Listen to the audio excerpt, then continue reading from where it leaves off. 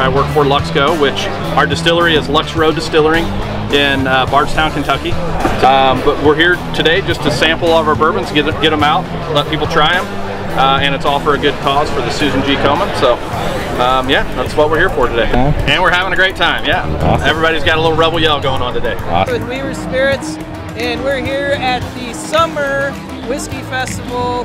It's just a great event, lots of great people, lots of great whiskeys. This event's awesome. They let us just pour and talk about it, advertise it.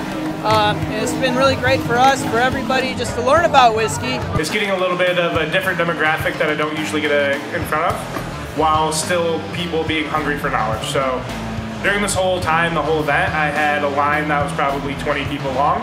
I was able to get in front of, I want to say at least 200 people, talk about our brand, and I was actually able to educate as well. So I took probably 6 people at a time, poured them out whiskey, and told them the story of Highland Park. So it was really cool. I would definitely do this again. I mean, shoot, I brought 10 bottles, pouring 1/4 ounce each, and I went through them in an hour and a half. All the people that are at these events are always really fun, and they're very interested in what we're doing. We get a chance to educate them on the process of making our spirits, and what else can I say? Yeah, everybody's always in good spirits on these events. We love the whole social scene crew.